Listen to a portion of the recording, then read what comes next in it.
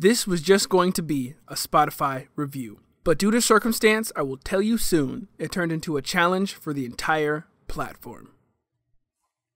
I am an avid Apple Music user, and that's for one reason: a loving mother who pays for it. And it's covered all of my needs, kinda. Basically, it's really hard to find new music on Apple Music because its discoverability sucks. So when I complain to people that I've been listening to the same playlist for whatever years, and they saw that I was using Apple Music, they'd immediately tell me how much better Spotify was, followed by some racial slurs. And that's not hyperbole. The last person who saw I used Apple Music said, and I quote, "You know that Spotify is better in like every way, right?" So after all this abuse, I'm going to use Spotify exclusively for an entire month to find out once and for all which is better, Apple Music or Spotify. This is still a Spotify review, but what I didn't know was that in exactly a month, I was going to be moving across the country, a 10-hour drive in total. So I didn't know it yet, but now this whole platform is being challenged. Can Spotify give me 10 hours of good new music before this drive? Week 1, day 1.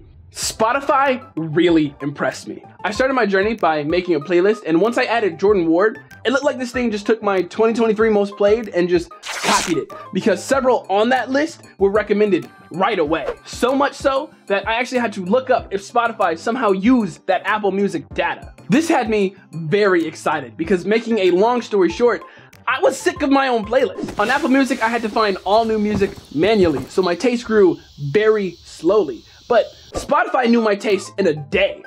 Imagine where we'd be in a week. I wouldn't need my old playlist again.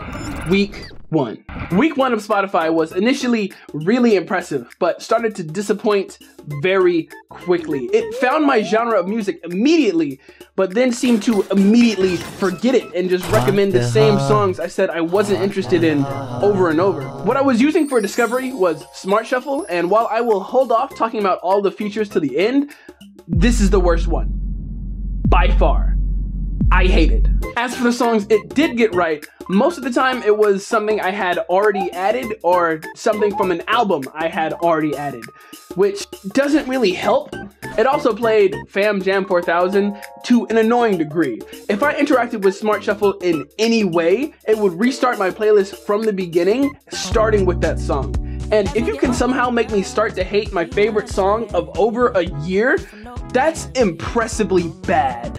With 32 songs added and liking 17 of them, I wasn't upset, but I wasn't impressed. So to help the app out a bit, I'm going to add all 300 songs from Apple Music. Let's hope this helps, because if not, we might as well end this after week 2. But there is hope for the app, because this week we're adding Made For You playlist. Week 2. Week 2 was a great change of pace. Whether the algorithm was just figuring me out or the 300 songs I added, this week showed me so much good and so much new. The big game changer this week was Discover Weekly, which was just audible gold. It showed me so many more artists while still being very in tune with my music taste, and most of these artists had under 1 million listeners, so it felt like I was actually helping someone out. The Made For You playlists are also pretty solid. I describe them as a random shuffle with a little bit of discovery in there. I would never use any of Apple Music's discovery features because they were basically just a shuffle of the top 100 and the most commercial music possible. So things are looking up for Spotify. With 64 new songs added and liking 28 of them, this week was a lot better than the last. And I'd like to clarify, just because a song isn't on the liked list doesn't mean it's bad. It just needed a little something more to join the list. Or it was just, out of my genre. I know for needing 10 hours of content, this seems very casual, and that's because it was. This was for fun at this point, but at the end of this week, I got a call that the apartment was available and the 10-hour drive became real. So as we get into what's real, we're gonna dive into the fake and see how much this AI could help us. Week 3, 122.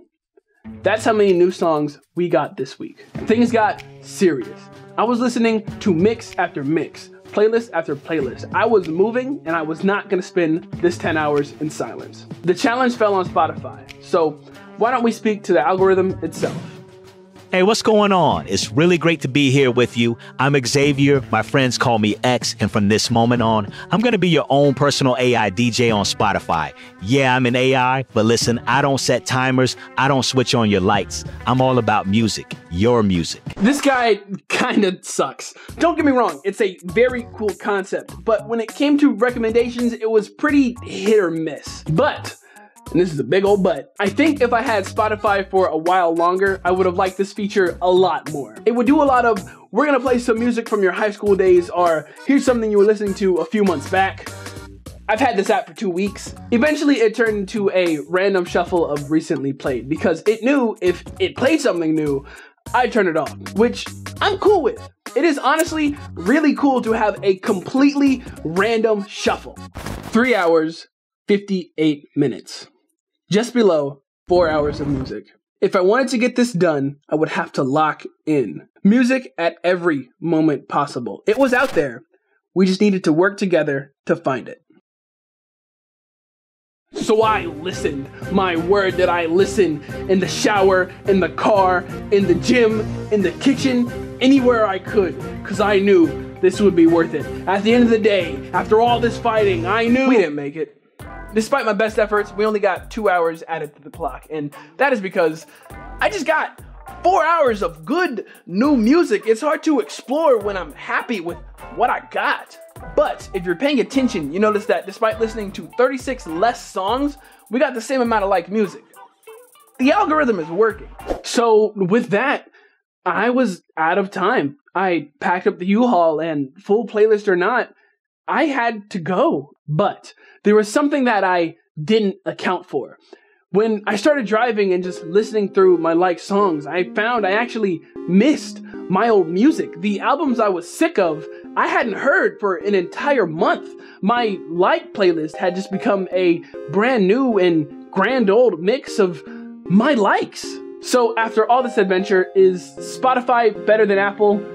Yes. The site is so much cleaner, it works with itself so much better. The site is also so much more shareable. The playlist, the profiles, I haven't even mentioned the podcast at all. But you could remove every single feature from Spotify and it would be superior for one reason only: the Discover Weekly. It is just a mix of recommended artists, top 3 songs basically, and it's just perfect. I've never left that playlist not satisfied. Real quick, I'm not going to ask you to subscribe even though we are very close to 5 million subscribers, but if you could just like watch this video again so I could start making some pennies, or watch this one.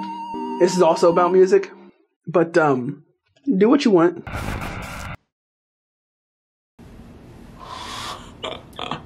That's crazy. Stupid nigga, you think I care about you?